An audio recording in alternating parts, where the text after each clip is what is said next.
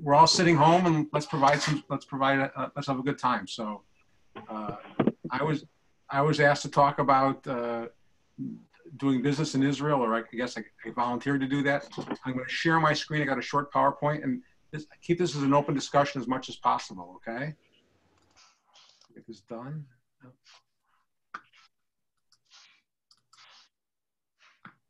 See if we can get the technology to work here. All right. So I'm going to talk about Israel, the startup nation. So I got a couple questions. How many of you use instant messaging? Yep. How about take a generic drug? Yep. How about have had an MRI or CT scan in the last 5 years? Yes. How many of you have saved something on a computer file onto a thumb drive? Yep. How many of you use a cell phone or a computer today with Intel inside? Yep. And when lost, how many of you use the app called Waze? Yep. Pretty unanimous, right? You've all been using technologies developed in Israel. So Intel has a major operation there. I've had the privilege of visiting it a couple of times. Instant messaging was a company called ICQ. It started out with two guys who were driving tanks, and tanks were very loud and they couldn't communicate. And they said, how about if we could send messages back and forth so we don't have to worry about hearing? And they created text messaging. Generic drugs, Teva still remains the largest generic drug manufacturer in the world. And MRI and CT technology, much of it comes out of Israel, as did cell phone technology. So a little bit of background. As we know, Israel is a country of over 8.5 million people. And if you average it out, there's one startup for every 1,500 people in Israel, probably the most in any area. Israel lives in an area that's not very friendly, not a friendly neighborhood. They don't have natural trading partners. And they've got to be creative. In 1966, the Israelis, up until that point, for their Air Force, were using French Mirage airplanes, and France stopped selling to Israel. Now, if you look at this, this is a year before the 6-day war, excuse me. And at that point, people like Shimon Peres and others decided that Israel could not survive only on bringing things in from the outside. They had to develop their own. So Israel Aircraft Industries were created, and they began to build their own jets. They wanted to become more self-sufficient. The Holocaust actually plays a major role in this, because the Israeli psyche is never again. What happened in the Holocaust can never happen again. So we can't rely on the French to sell us jets, or the Americans to sell us jets, or someone to sell us rifles, or whatever. That we really have to create our own. We have to be self-sufficient as much as possible. And that's created an attitude of we need to really build things because we can't rely on others. So not being in a friendly neighborhood, having the memory of the Holocaust behind us, that's what started Israel on this track of becoming a startup nation. In the late 1980s, early 1990s, with the fall of the Soviet Union, there was Soviet Jewish immigration. And when the Soviet Jews came over and they were asked what their occupation was, many of them said engineers. And the Israelis in the beginning thought that meant that was engineers or anything. You know, and a sanitation worker was a sanitation engineer. And they didn't realize that these were highly trained people, that the Soviet Jews, many of them couldn't hold jobs, but they could get educated. So many of them kept working their way to more and more education, and there were very few industries they could work in. So they were just highly trained people. The only industry they could work in at varying points was the semiconductor industry, but anything that touched on the military, they couldn't deal with. So when they got to Israel, they had all this education and ingenuity, and the Israelis had to figure out how to put it to work. Another part of this is anytime you move from any country, again, Israel is made up of immigrants. There's nothing more entrepreneurial than leaving your home to settle in some place that's new.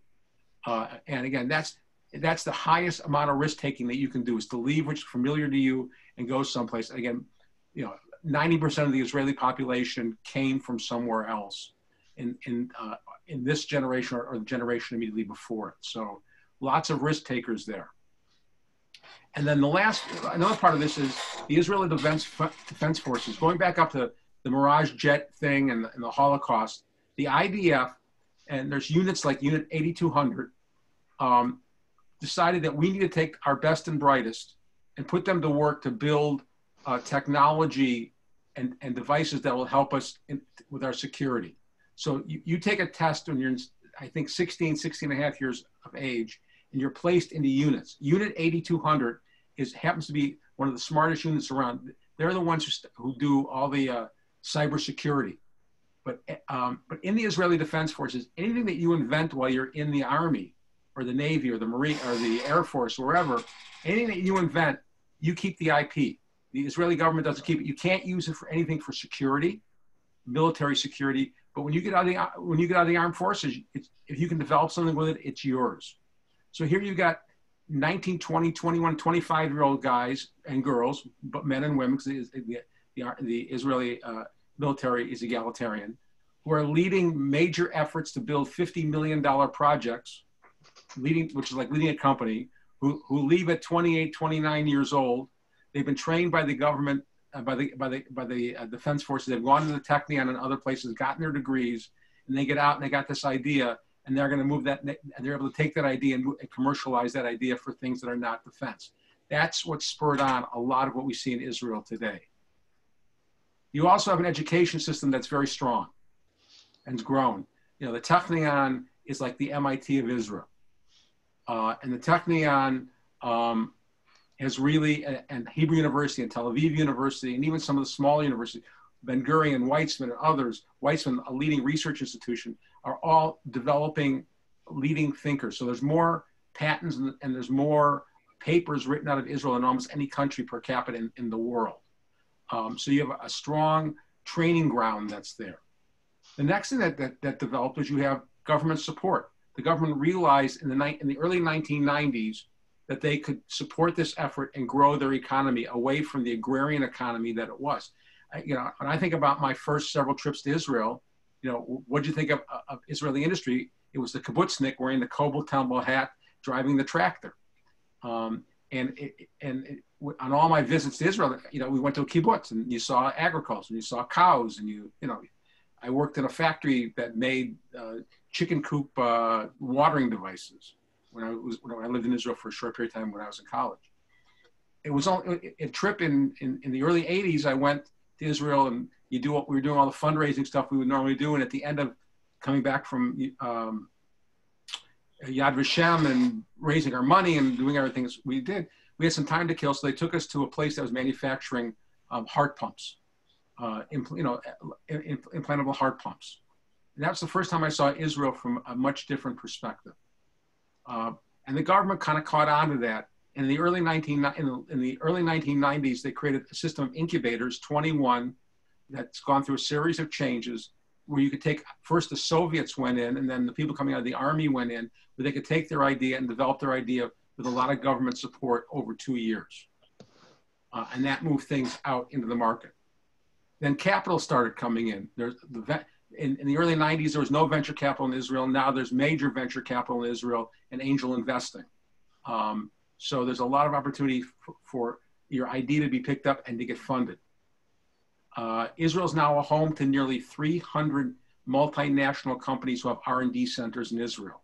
Actually, one of the first was Procter & Gamble, that Mike Mills actually played a small role in. But now virtually every country, every major company has an R&D center in Israel.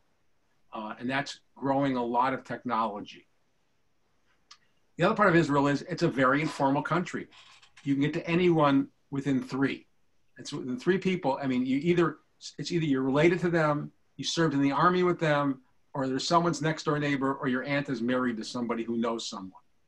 So the story I tell is, several years ago, I was in Israel with a group of technology people that we brought to Israel, most of them not Jewish. On our first night in Israel, we went to a restaurant. One of the guys who took us to the restaurant, who was leading the group with me, was a guy named Avshalom Horan, who, if he told you what he did for the military, he'd have to kill you, literally. The only thing I do know is that he was Bibi Netanyahu's commander in the army, in a very elite unit. And we're sitting in this restaurant, and in walks, at that point, the former prime minister. He'd been prime minister, and he was running for election. And the first thing he did in that restaurant was come over and say hello to Avshalom Haran, who introduced him to all of us. And then he sat down at a table right near me, and I continued the conversation with him and mentioned to him that my son goes to Ohio State University and that he was in a course on politics, and they were doing the debate on Israel, and he was playing Netanyahu in the debate. And Netanyahu said to me, "Call your son. I'll help him." So I took out my cell phone, dialed my son's cell phone. I said, "Here's somebody who wants to help you with your homework," and handed my cell phone to Bibi Netanyahu, who had a 20-minute conversation with my son, helping him refine his platform. Again, that happened because I knew Avshalom Haran and Avshalom knew Bibi. And that's how we got there. And that's what happens in Israel all the time. You can get to anybody because you got those kind of connections. And everybody in Israel, it's a very informal country. It's on a first name basis. Even the prime minister, we call him Bibi. And I've met with the prime minister since he was prime minister again. And you don't call him Mr. Prime Minister, you call him Bibi. And everybody's got, it's that kind of thing. And the last thing about Israel, nothing's a secret in Israel, obviously. It's a small country. So when things are happening in the entrepreneurial world, people hear about them. And what happens is that creates a hero culture that's not baseball and soccer and basketball, but it's entrepreneurs. So people really say, I want to be the next so-and-so because I know what they did. And that creates a whole attitude.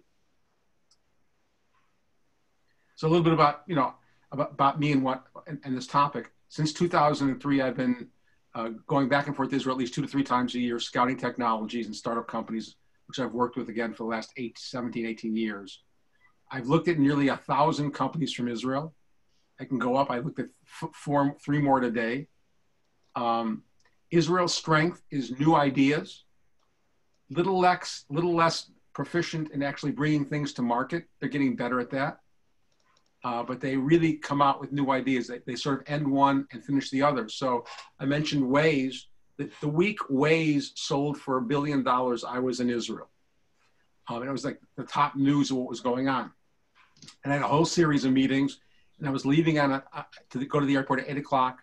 And this company keeps calling me. And they said, they got to meet with me. And so finally I said to them, I'm taking a cab to the airport at 8 o'clock. If you can be in my hotel by 7 o'clock, I'll meet with you for an hour.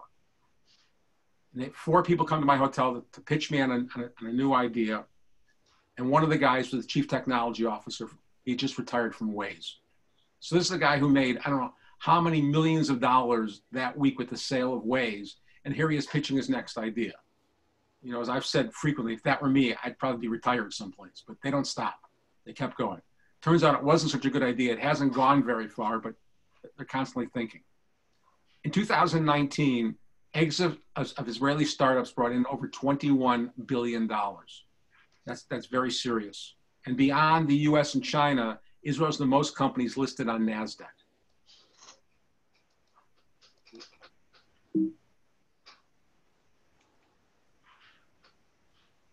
So I thought I would, give some examples of some companies that you've probably heard of. So Waze actually began as a company, the idea of how you move troops around, and then that turned into a navigation software. The story behind Waze, though, that's just interesting, it's a social networking platform because if you've ever used Waze, you put in information. So they were telling Israelis to put in information. It was a social entrepreneurial kind of thing. It was going to help the country. And a lot of Israelis put in a lot of information which helped grow Waze. Then Waze became, a company that was purchased. And a lot of Israelis got angry because they had supported the company with a lot of information. So, but that's the way Israel is. Given Imaging. Gabi Marone, who I know, was one of the founders of Given Imaging.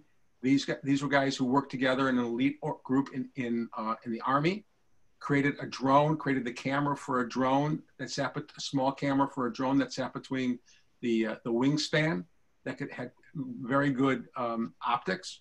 When they got out, they decided, are there other uses for that kind of camera? And they decided, what if we could put something in someone's body that could take pictures? And Given Imaging was created, later went public. Given Imaging, so what you do is you swallow a camera and it tracks your digestive system. My son was actually diagnosed with it. He has Crohn's disease, and it was an area you could not see with an endoscopy or a colonoscopy, and they discovered it through the pill cam. Surgical theater started out, this is people I know very well. He actually came, it's a guy who lived in Cleveland. He is an Israeli who set up with Lockheed Martin the simulator for the F-16 jet. That simulator is the Israelis perfected it so much that you can't tell if you're flying the simulator or a real jet. I've talked to pilots who've done it. What I'm not supposed to say is, what I can say now is, actually loaded into it where when I tried it, when I was able to play with it for a short period of time, where the bombing runs to Iraq, but they've changed it around. But it was so real that you could see the topography and everything else. Getting off when they left the Air Force, they decided, are there other uses for this? They decided a medical use. So surgical theater took that technology, and worked with surgeons, and can actually now do brain mapping, where in other mapping of surgical areas where surgery is very difficult. So if you make the wrong move in the brain, you could paralyze somebody. So there's a lot of practice, and surgical theater allows you both to practice and also to map it out. They're now going into AR and VR mapping of different areas. eHealth Ventures is a group that I've worked with, and there are some people in the organization, in the FJMC, who are actually investors in. I am not, because I worked for the company. I was an advisor to the company. They are an incubator in the digital health field that's now working on some really interesting new digital health platforms. One is, and I will talk about one later, but one is what's called TikTok. It's a way, if you know anybody who's ever had to go through speech therapy, this is an online gaming speech therapy background that it's built for, it's individualized, and also the therapist can follow it, so you can actually do more therapy. Because today what they do is they send you home with cards and say, read through these cards, and most of the time people don't do it. This way you can actually track them doing it. It's a game, it's a fun game, and kids and even adults like to play it. That's going through testing right now. It's in piloting, and it'll actually be piloted in a test through the Cleveland Hearing and Speech Center shortly. Checkpoint, one of the scariest places I was just visited them a couple months ago. Checkpoint came out of the military again. It is a security system for computers. In their office, they actually have an ongoing map of every attack that's taking place, when it's taking place, where it started, and where it's going. It really, if you remember this, what was it in the movie where the War Games? Remember the movie War Games, that they were showing the missiles coming and going? That's what this looks like. I mean, it's pretty frightening. And they have to stay one step ahead of the viruses and other things that are out there, the bad guys are using. They are the #1 company in the world to do that. Very interesting technology. And again, it started out by this group, the 8200 group, which is also, was both defending for cybersecurity and also using cyber warfare on behalf of Israel. Mobileye, I think you've heard about that, sold to Intel for $15 or $16 billion, is the backup camera system and sensing system that cars will start to use, and particularly unmanned vehicles. So this is a really cool technology that allows you to, for the car to sense what's around it. What's hot? I'm going to talk about some things now. I'll say some of these companies that I'll mention now I've worked directly with. Currently, I'm not involved directly with any of them. This is not an invitation to invest, by the way, so I just have to say that, but some real interesting things. So the first one's a little blurry. It's a company I'm really high on called K Health. If you can download it now. They have over 2 million users. And what it does is you go on, you sign up, and if you're not feeling well, you start a dialogue, and behind K Health is over 4 billion data points on health from different people your age or our age and others, and and it starts to narrow down what you're, based upon your symptoms, what it thinks you have. At the end of this this narrated dialogue, it comes up with 2 or 3 things that you may have, and it'll tell you if you need to go to the doctor or not. If you want to see a doctor, you can push it immediately. So if you see on the far side of the screen what looks like a face, it'll say to you, where does it hurt? Does it hurt here? Does it hurt here? And they're constantly adding on to it. So it's not so much diagnosing as it's giving you what people like you may have in a similar situation.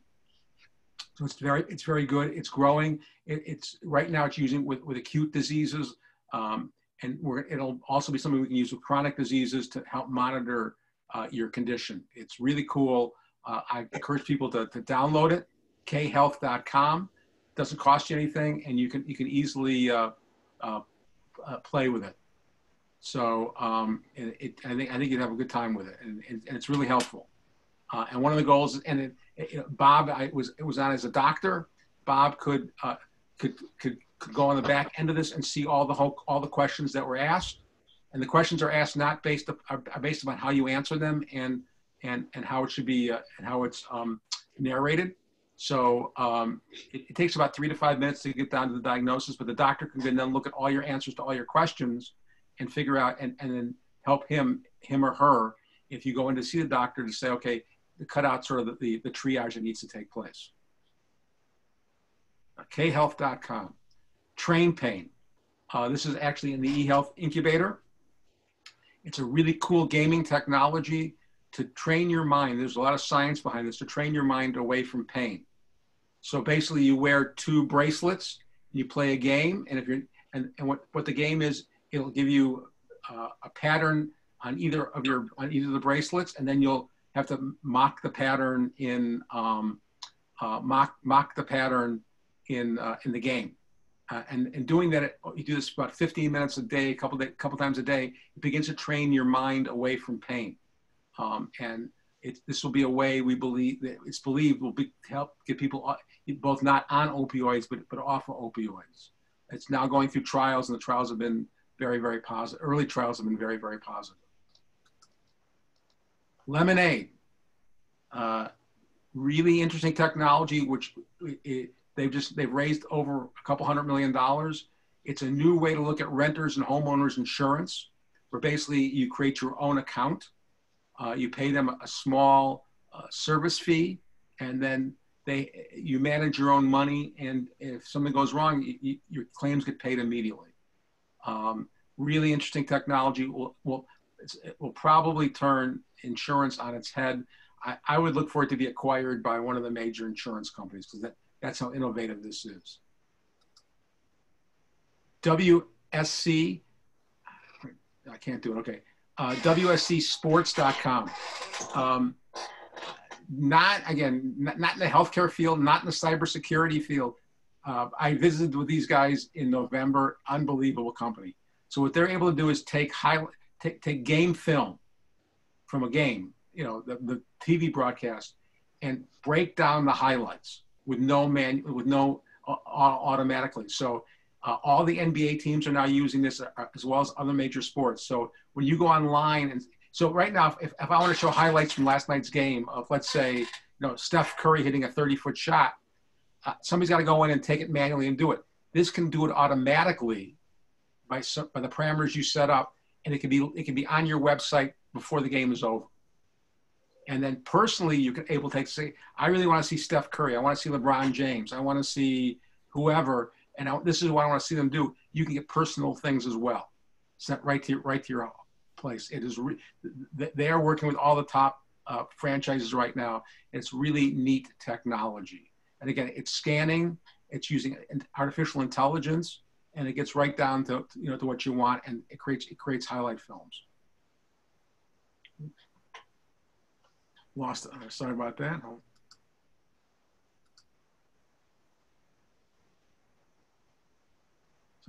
So WSC-sports.com if you want to see it in live action. So what are some other areas to watch from Israel? Artificial intelligence is huge. Artificial intelligence by the way, is disrupting what robotics did to the blue collar world. AI will do to the white collar world. A lot of things that where analytics and other things are now being done by artificial intelligence. That includes everything from reading radiology reports to figuring out exactly court cases and everything else. It's pervasive, and it's only going to grow. And Israel, is a real leader in this area.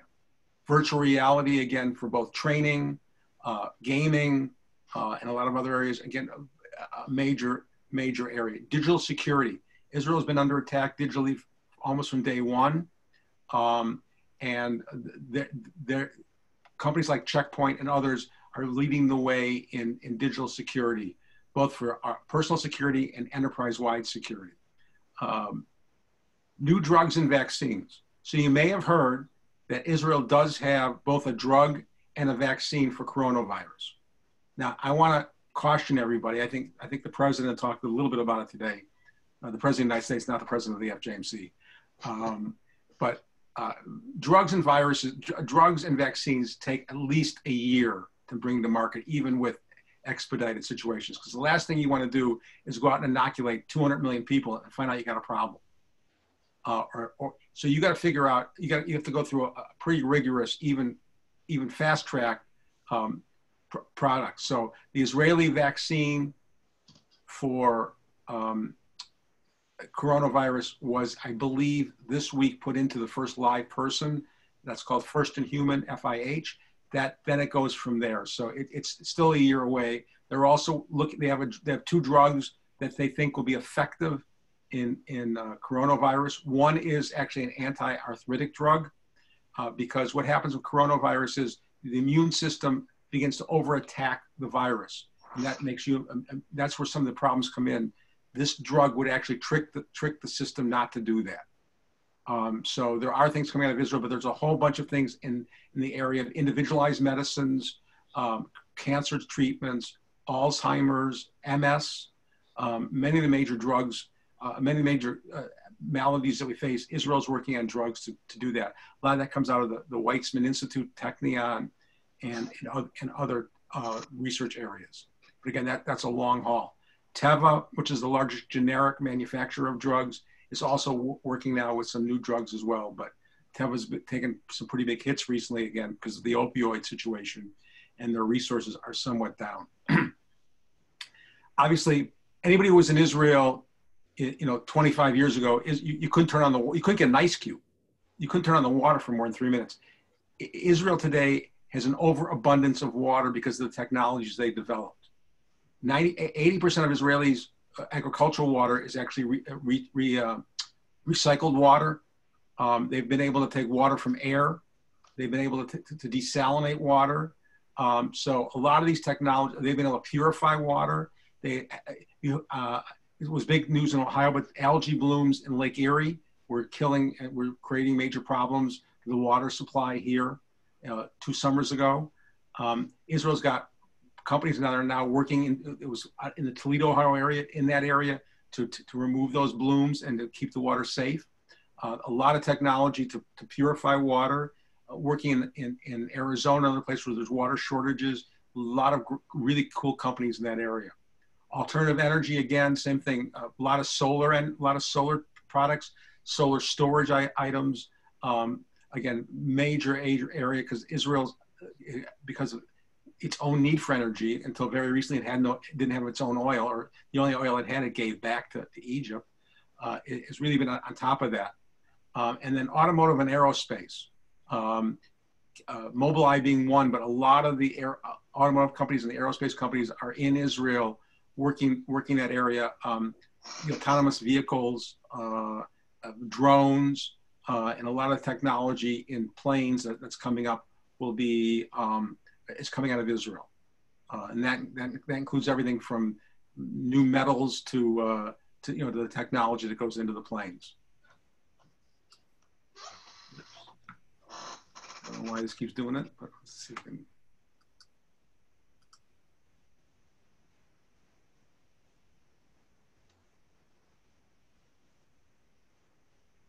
So with that was the end of it. So with that, I'm happy to answer any questions or just have a little dialogue about what we just laid out. This was really interesting, Tom. Could we get a copy of the charts? Sure, absolutely, and it was also recorded. Yeah. I'll also tell you, one of the problems of working at home is I've done this before. Obviously, the PowerPoint I normally use is in my office. I couldn't get it out. So Hey, Tom, that was fascinating. Thank you for sharing that.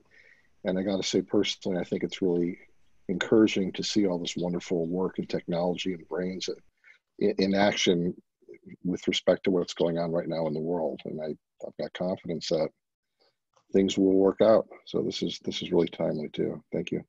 The other area I should put up there is fintech, a lot in the area of new financial technologies. I worked with a company a couple weeks ago that actually has a technology for startup. You know, it's hard to get money for startup companies, but they have a way of doing due diligence on the companies and analyzing the risk factor that people could get. They could give money. They also can do the same thing for small businesses with credit cards. So I met with them in a bank so that they could actually help the bank give credit cards to businesses that they could not right now validate. Tom, I'm curious. Can you share with us what your role has been with all these companies? Where you step in, what your expertise, what your dialogue is, and how you got into this position? So in 2003, I was working for the city of Beechwood, Ohio, and we decided to expand internationally. The city of Beechwood, is a suburb of Cleveland, is 94% Jewish. So we looked at each other and said, where can we not get into trouble expanding internationally? And Israel became, you know, no one's going to argue that, you know, we have to take trips to Israel, right? So we started that, and the goal there was to actually be able to co-develop companies in the United States. We brought over 14 Israeli companies, actually 14, and then we worked with another one, 15. One of those companies sold for about $750 million. Unfortunately, I had no money in it, but I did get a nice thank you note from them. I said it to my, actually, there were two Israeli companies I did work with. I volunteered, I helped them, but I couldn't take a role in. Both sold the same week. One sold for $750 million, one sold for $100 million. And they both sent me very nice thank you notes. I said to my wife, I wish money would have come, you know. So we started out by moving companies in. And then in 2007, I was hired by the Cleveland Clinic to work on cardiovascular companies. And they said, we know what you're doing in Israel, continue to do it in Israel. Actually, the guy who's told me that said he was from Ireland. His background was Irish. He said, I'll only go to Israel if you take me to Ireland. He's been to Israel 7 times. So I'm wearing green today in honor of him because we took him to Ireland as well. And we started working with companies. So in the healthcare world, we've been reaching out and then grew that to a number. We started doing some consulting work through the Cleveland Clinic, a number of clients that came from Israel. So I've been in that world. So I've been going back and forth. Again, being a small country, people got to know me. I got to know people. So, you know, moved around. So I'm not as in depth right now in the high tech world, though I see some things. And then in November, I helped lead a group of MBA students to Israel, and we went around and we went from company to company. So we set up a lot of those meetings. That's through a lot of different doorways. Will you do an FJMC group at some time? Yeah, we actually did one a couple of years ago. We'd be happy to do an FJMC group too. You know, can't go to, so 2 weeks ago. Let me know. 2 weeks ago, a group of Israeli nurses wanted to learn about family practice nursing. So the government of Israel contacted me and asked me if I could set up a tour for them of Cleveland. So we gave them 4 full days in Cleveland. It was the head of nursing. So Israel has national medicine, but there are 4 HMOs. It was 3 of the head nurses of the HMOs and one of the head nurses from the Ministry of Health were in Cleveland, and we set up this tour for them. They spent 1 day in each institution, and it was good, really, it was important for them. So when the day they got back was the day the quarantine in Israel started. They weren't quarantined because they're essential. So I wrote them a note saying, I'm coming to Israel. They said, you can't, you'll be quarantined. I said, well, you guys, you know, you owe me a favor. I'd like to be quarantined at the Royal Beach Hotel on the beach in Tel Aviv for 2 weeks. If the government will pay for it, I'm happy to come to Israel. Good call. They haven't taken me up on the offer yet. so yeah. Tom, you mentioned advancements in water. Yeah. I haven't been to Israel in a while, but the last time I was there, the Dead Sea was basically drying up because they were taking so much water out of the Jordan. Has that problem been solved, or at least are they working on a solution for that? So yes. So it's not solved. So I remember going to the Dead Sea in the early 70s, and it was one sea. It's now divided in two. Now I was in it again. I was floating the Dead Sea in November. It's still there. They've built a canal from one end to the other. They're thinking about pumping in water from the Mediterranean, but they got to make sure they can maintain the same mineral content. Salinity, yeah. Salinity. There's been a lot of rain in Israel. This was the last couple of years, so the Galilee is full. Again, one of the important things, the strategic importance of the Golan Heights, again, pre-67, what people don't remember is one of the things that Syria was threatening to do was to reroute the Banya Springs, which had taken water out from coming into Israel. And that's now under Israeli control. There's also talk about building to bring water into Jordan, because Israel's been working on this as well. I think of the name of the guy. He's got a great organization. Actually, my niece worked for him for a while. She's in ecology. They're thinking about bringing ways of moving that. So yeah, the Dead Sea still doesn't look great. I mean, but you can still go in if the water's clean, and they're figuring out ways around it. But they'll either bring it up from the Red Sea or from the Mediterranean. Okay. But they got to figure out the science about the mineral content. It's different. Okay. Anybody else have any questions for Tom? Comments? Okay. This was great. Very interesting. Thank you so much, Tom. Thank you to our participants. Wonderful.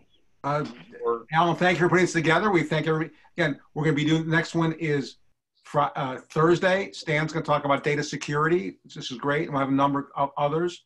I mentioned to Alan as people getting on, I jumped off a call from the conservative movement where we're going to start putting up some jointly promoting things that are taking place. This will be, and these series will be promoted. So we want to pass the word on to people. I'm glad to be the first one to do this. It works, and hopefully we can get more people, continue to get more people involved who are bored and at home not doing anything.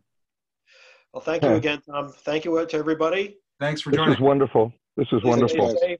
Please stay healthy. Hope all is well. Yeah. Thanks, guys. Thanks. Good night. Take care. Hey, Alan. Bye-bye. Bye-bye.